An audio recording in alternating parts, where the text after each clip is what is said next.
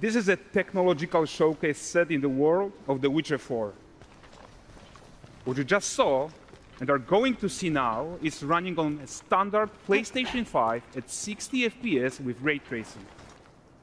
So in the game, you'll be playing as Ciri, a professional monster slayer, a witcher. She explores the world and hunts down monsters for coin. The region we are in is called Kovir, and you'll get to explore it in the game.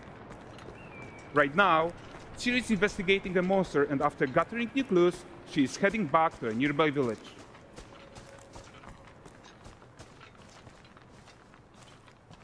All right, everyone, meet Kelpie. Let weeds be weeds, Kelpie. So just like Geralt had Roach, Ciri has her own loyal companion. We return to town. These two characters need to feel like one. Since you're gonna explore the world on horseback, riding needs to feel seamless, natural, and just fun. Yeah, and to support that, we're introducing multi-character motion matching in Unreal. So Ciri and Kelpie, they're perfectly synchronized when mounting from any angle and speed. And we also support root motion movement on Kelpie, so controlling her feels realistic and grounded. And there are also some really nice improvements to our Unreal Chaos Flesh Solver and these machine-learned deformations. So you've got realistic muscles moving and stretching under Kelpie's skin without compromising the performance there.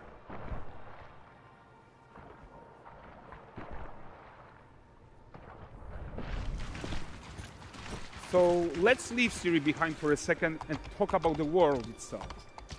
So much of the Witcher world is natural, organic, especially Kovir with its dense forest and wild nature. Yeah, and wild nature is hard. And with nanite geometry, we've freed artists from so many of their old constraints. But we don't want to rest until everything we do in Unreal has that same spirit of freedom. There's always more work to do. And foliage is a huge piece of that puzzle. So we are excited to introduce nanite foliage. And in order to achieve gorgeous foliage density everywhere, while still being memory efficient, fast to render, we believe that a new idea was needed. So instead of the same card approach we've been using for the past 20 years, artists should be free to take a nanite approach to foliage, modeling every single leaf and pine needle.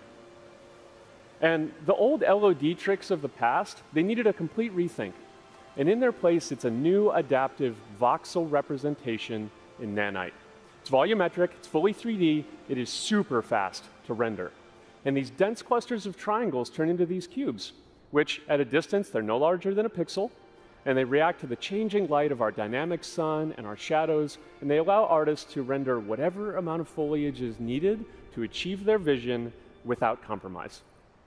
And no compromise means how ambitious we are when it comes to bringing our vision to life with incredible visuals. But more than that, together with Epic, we created faster way to load the world. We can now bring in more content more quickly for the smoothest possible experience as we fly down to catch up with Ciri.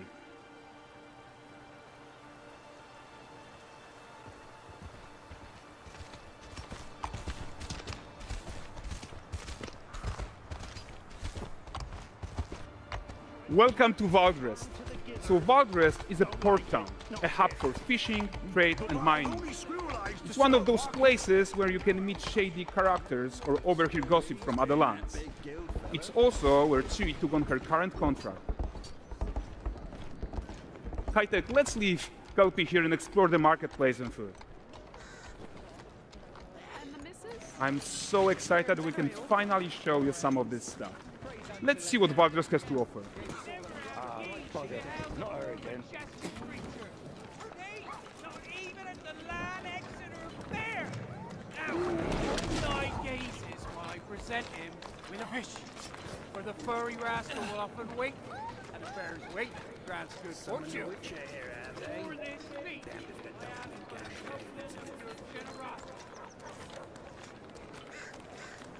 Pardon. Guys, notice how responsive the world is. Character actions directly affect what happens around you, sometimes even setting off chain reactions. Everything is working together.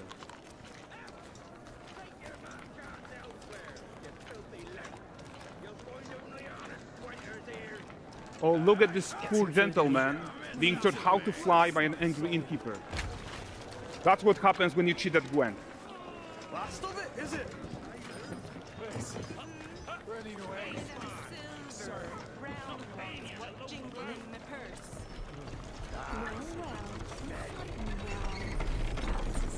Okay, so this is the guy who gave the series quest his own. Like you probably suspect, he has his own agenda in all of this. You're off your tits again, Wilfred. Get your ass up.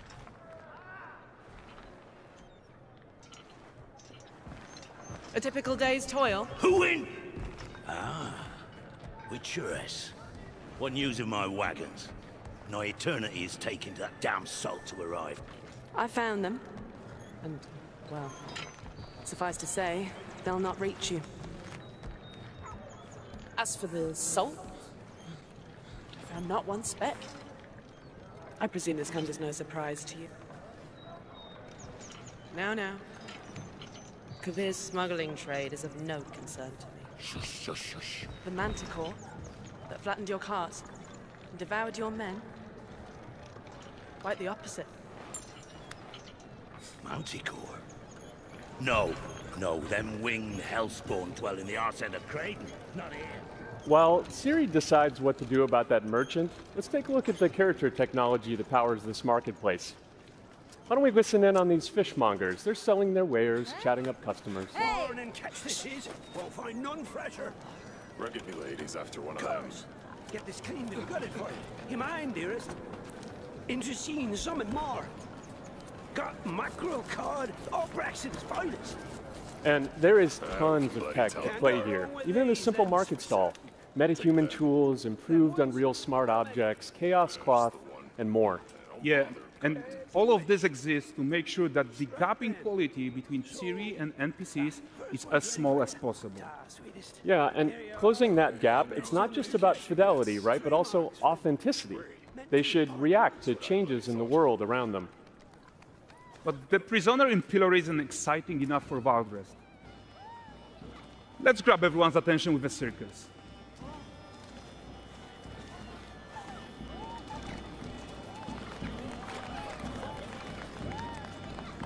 But the great performance deserves a huge crowd though. Let's crank it up.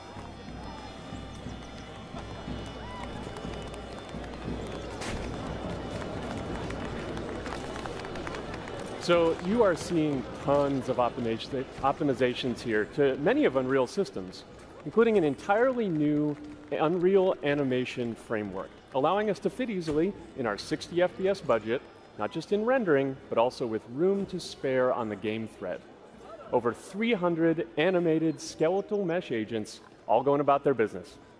And the whole point is to leave breathing room for developers like you to introduce the gameplay and the systems that your players expect, empowering you to make your worlds come to life without Unreal standing in your way. You are right, and that's the open world RPG that we're making. But before we wrap up, how about one final check-in with Siri?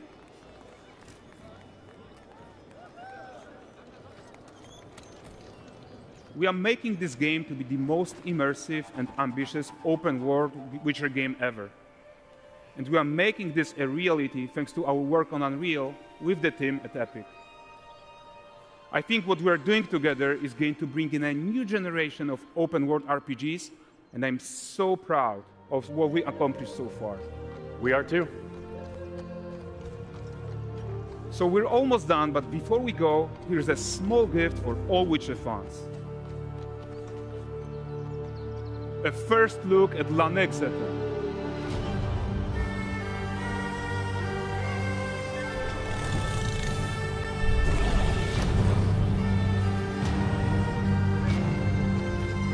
Onward, Kelpie.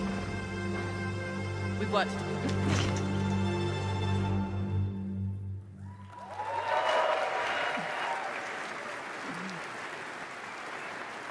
Thanks, guys. Seriously, it looks amazing. And we've also barely scratched the surface of what's coming in Unreal 5.6. So here's Julien to tell you even more. Thank you very much. Thank you so much.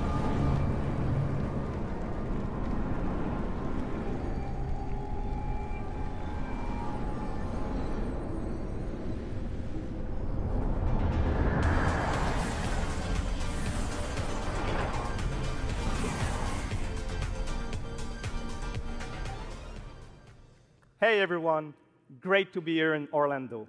I spent a lot of time on this demo, so I'm happy to be the one to talk about what went into the 5.6 release. An open world like that was just the perfect content to focus on our main goal for the release, which was performance. We want the engine to scale to large and rich worlds. We want to preserve graphics quality. And of course, we want to deliver high frame rates that you and your players expect. So let's check it out, starting with rendering.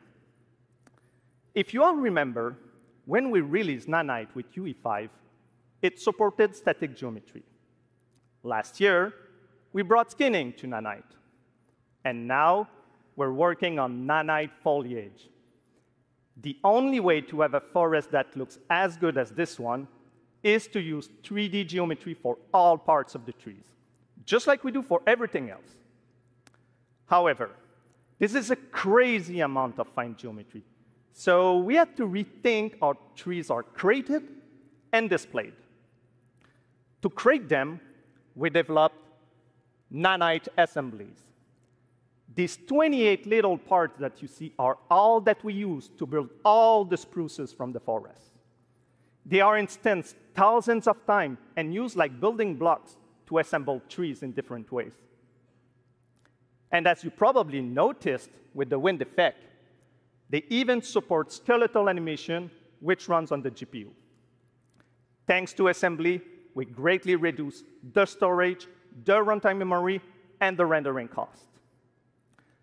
Then, to display an entire forest, the challenge was to preserve fidelity and performance from any distance. Let's check up close the level of detail we're talking about here.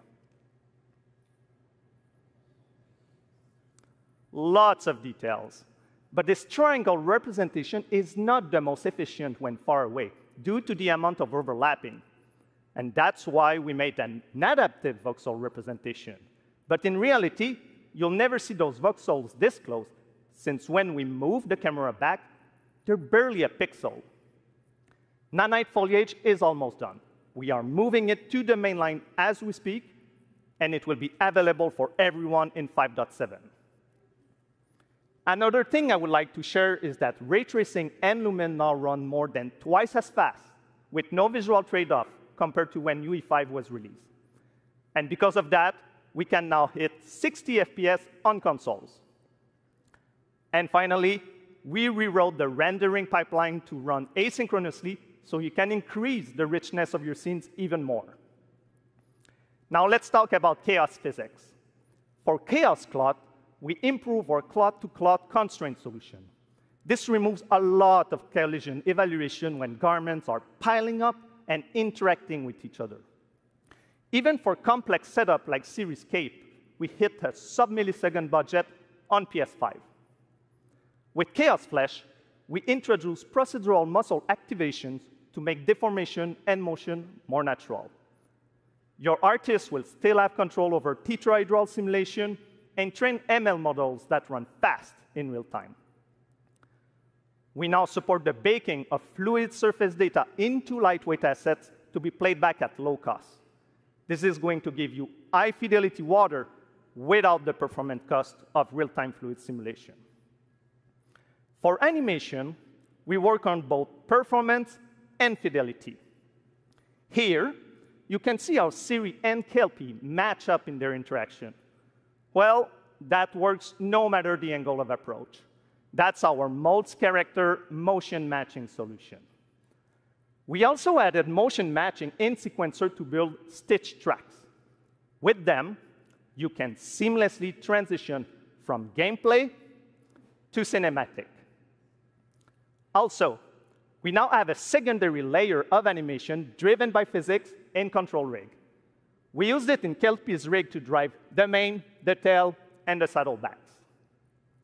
And now, I'm happy to announce that all these features are already integrated into our new Unreal Animation framework, which we are releasing as experimental in 5.6. We built it with performance first in mind. Animation evaluation are now running in parallel off the game thread, which was our bottleneck.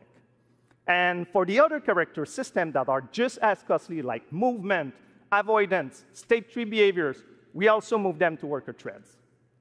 This is really going to help you create scenes that are crowded and lively. Streaming has always been a big deal regarding performance. And the three biggest improvements we made are physics state creation, which now runs async, improve runtime PCG for ground scatter on GPU, and a new FastGeo plugin to stream static geometry. And just to take a different example, in CitySample, the streaming time was cut down by 90% while moving at high speed. We focus on a lot of areas for performance in 5.6, and mobile is no exception. We work on better defaults and scalability settings for mobile and minimize the default package size. We also improve our workflows with a UI refactor of the viewport toolbar and content browser, an on-device iteration workflow, and a mobile preview solution. So there you go. Unreal Engine 5.6 is all about performance, and it's available today.